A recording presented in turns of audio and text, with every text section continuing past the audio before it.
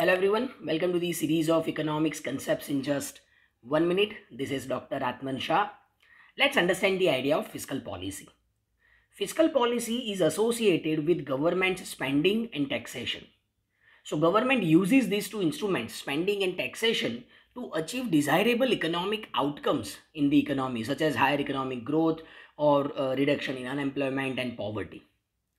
Now, during recession, government designs expansionary fiscal policy in which it reduces taxes or increases spending.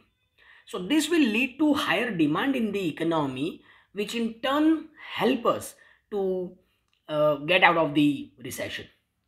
Now, to tackle the high inflation, government increases taxes and reduces spending, which will slow down the economic activities in the country. And this type of fiscal policy is known as contractionary fiscal policy. So this is the idea of fiscal policy. If you like it, share it.